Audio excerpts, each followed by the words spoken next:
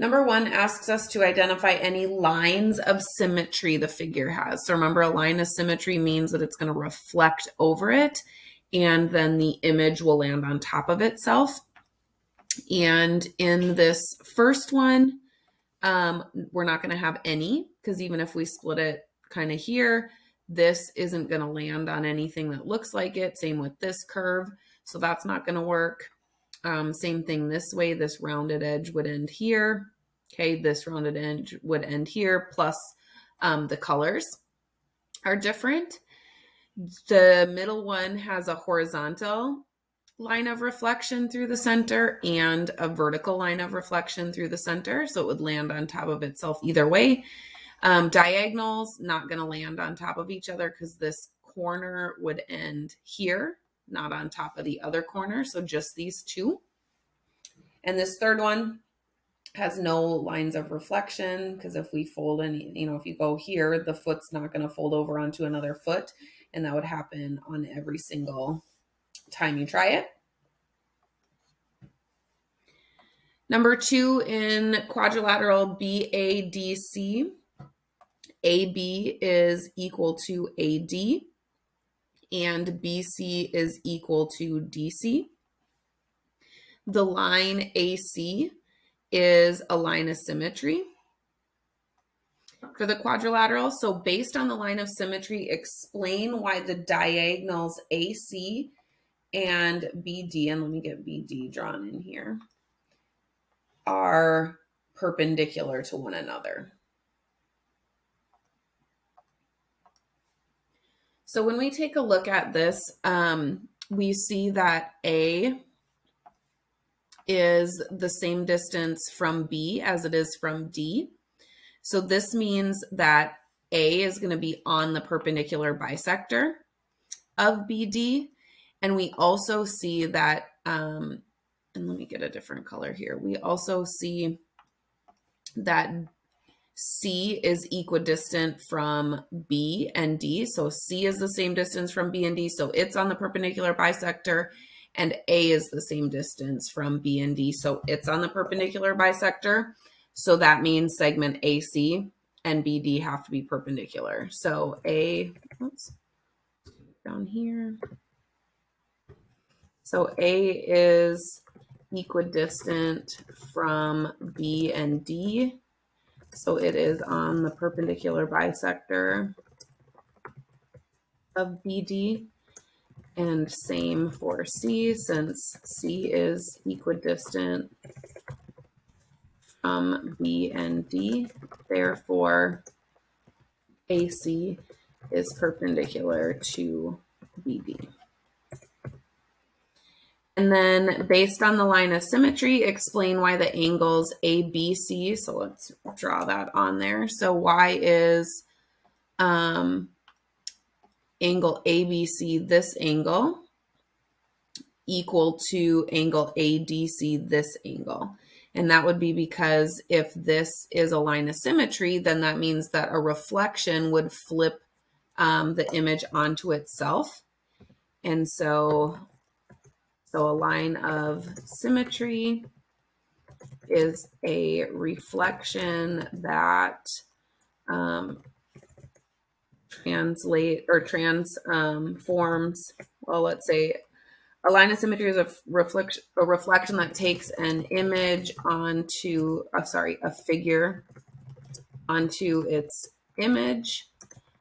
So these two angles are images of one another, and reflections are rigid transformations. So the size, well, we'll just say, so the images are congruent.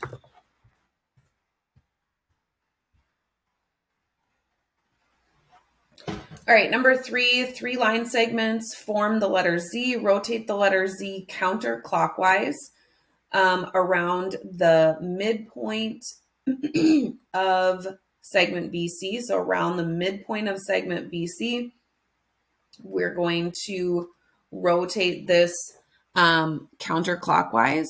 So this way.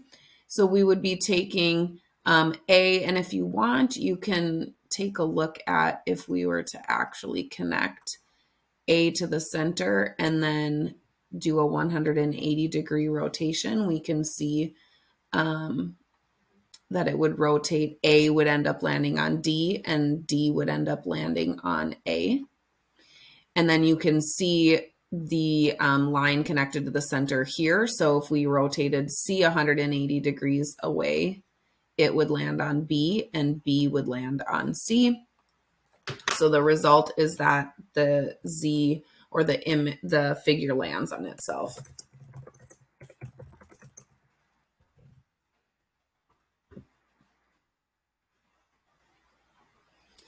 Number 4, there's a square ABCS inscribed in a circle with center D. So let's just draw this so we can have a visual. So we've got a square drawn inside of, or inscribed in this circle, meaning the vertices are all touching the edges.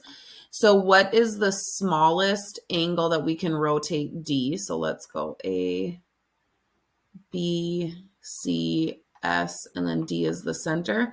So what's the smallest angle we can rotate around D where A would land on B? So we want to know this rotation.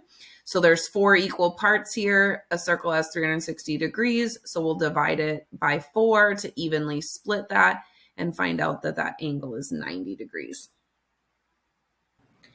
All right, then number 5 says that we have a square whose vertices are A, B, C, and D. How would we decide a point inside of this square, which vertex it is closer to?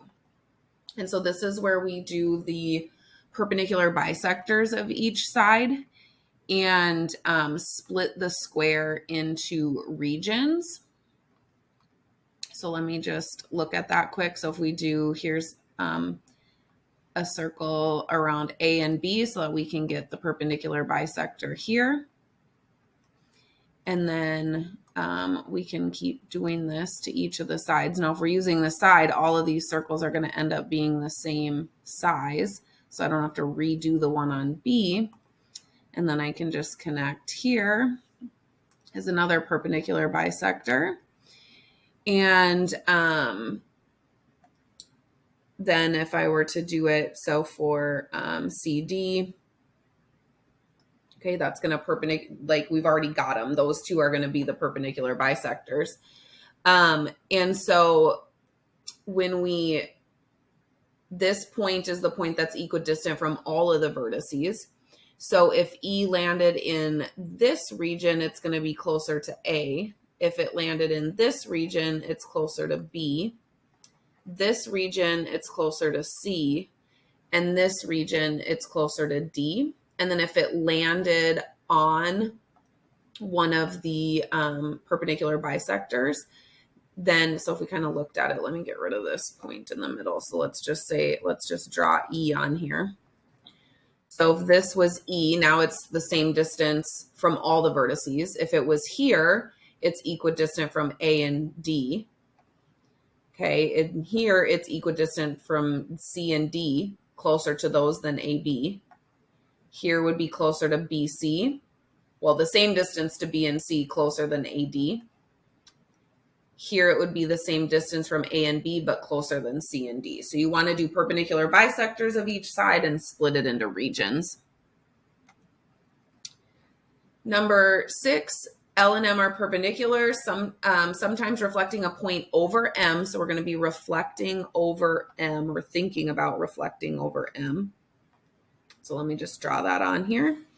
So if we reflect over M, sometimes that has the same outcome as rotating 180 degrees around point P. Select all of the labeled points that are the same reflecting versus rotating. So when we're rotating around this point, that means that anything on line L is going to be the same rotated as reflected. So if I reflect E, it's going to land on L. And if I rotate E, it's going to land on L. Any of these points off of that line, that's not going to happen. So A and E are going to be the ones that are the same, and all the rest of them are going to be different. Number 7, here's a triangle POG. So here's our original triangle. Match the description of the rotation with the image of POG under the rotation. So when I look at this, I know with a rotation, so when we're talking about a rotation, there's going to be a fixed point. So one of these points, POG, are going to stay in the same spot. So I would like to kind of isolate that on the picture first, or see that. And you can see we've got 1, 2, 3 of the descriptions that are going around O and 1 that's going around P. So let's just take a look here. So in this one, it looks like O stays in the same spot. Okay, in number 2, O appears to stay in the same spot as well. It's just kind of 3 triangles down. In number 4, O stays in the same spot. And in number 3, O is not the one that stays in the same spot. In number 3, P stays in the same spot. So that helps me to determine that D is number 3. Okay, so this one was D. Then we just have to look at kind of the direction of the rotation. So here we've got a clockwise, and a counterclockwise. So which way is this original shape rotating? So when I look at number 1, the original P was over here and now it went this way. Okay, so rotating this way is counterclockwise. So that isolates that to letter C. So we already know that number 1 is letter C, but we can look at these other ones still. G was down here in it originally started down and now it's up. So this one went this way. So this one was clockwise. And number 4, okay, P started up here and now it's down this way. So that again is a clockwise rotation. So now we want to decide on the angle of rotation. So is it 60 degrees or is it 120 degrees? So let's take a look at where the original P was. So that's in 2 triangles and down 2. So I'm going to go into and down 2. Here was my original P, okay, on number 2. And the other one that we have left is number 4. So over 2, down 2. Here was my original P there. The reason I want to do this is then I can connect that original into the center and then to the image. Let me do that with a straight line so that it looks nicer. And so then you can see the angle of rotation. So when I connect that to the center and then to the image, we can see that this one is a 120 degree rotation. And when I connect it here, image and pre-image to center, I can see that this one's the 60 degree rotation. So number 2 is the 120, so that's B. And then number 4 is the 60 degree rotation. So this is A.